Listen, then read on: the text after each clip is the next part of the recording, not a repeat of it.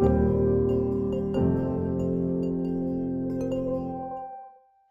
and welcome to a simple LoRaWAN demo running on STM32WL.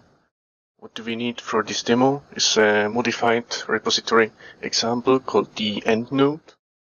The original example needs credentials and commissioning for registration of the specified node and communicates with the Things network server and KN devices to show the data.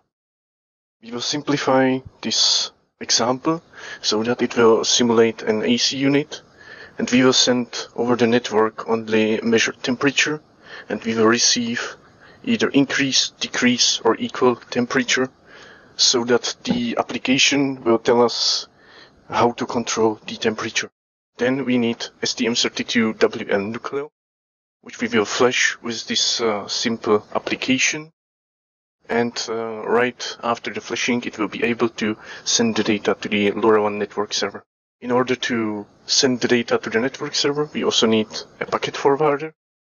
For the packet forwarder, we will use the STM32F7 Nucleo plus Rising HF module by simply connecting it to a PC.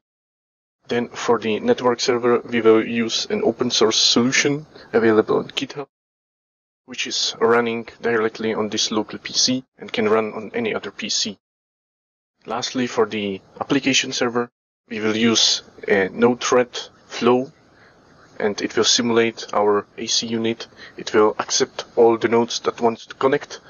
No registration is then needed, and it will run the application, meaning it will provide us the increase, decrease, and equal control. Now to the data flow. First of all, the STM32WL as the end node will send out the measured temperature, which will be then forwarded by the simple F7 gateway. And then over the Ethernet, it will go to the laptop running the network server. And finally, through MQTT, it will reach the application server, which will decide which control scheme to select, increase, decrease, or equal temperature.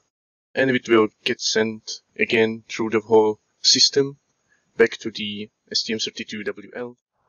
To start with the demo, we will first of all load the application, which I have prepared in a binary format, and we will simply flash it by using the mass storage of the ST-Link on board of the Nucleo.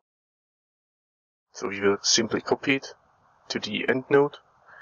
It will reset and start the application.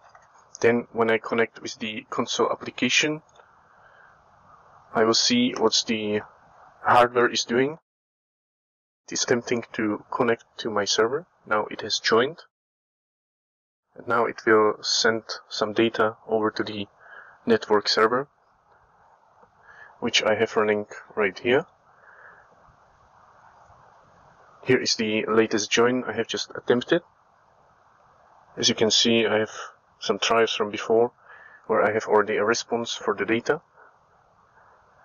In a couple of minutes there should be a response, there should be a transmit data from the node to the network server. So it will get here and then it will be passed to the node thread application. As you can see, here is the data received.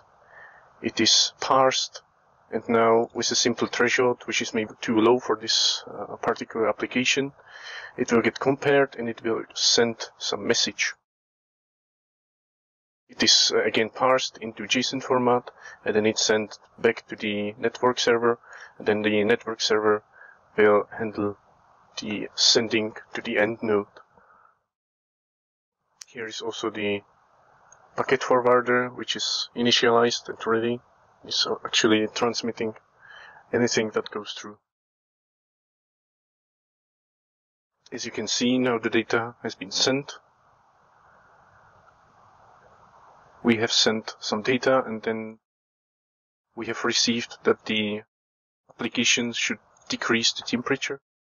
As you can see, it's on the dashboard as well.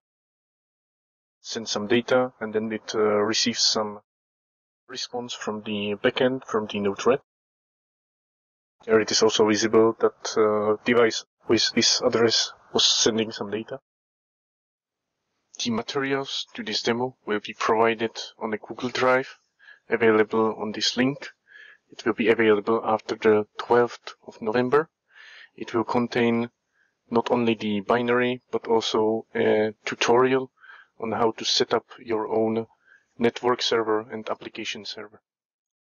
So this is how simple it is to send some data over LoRaWAN network with STM32WL. Thank you for your attention.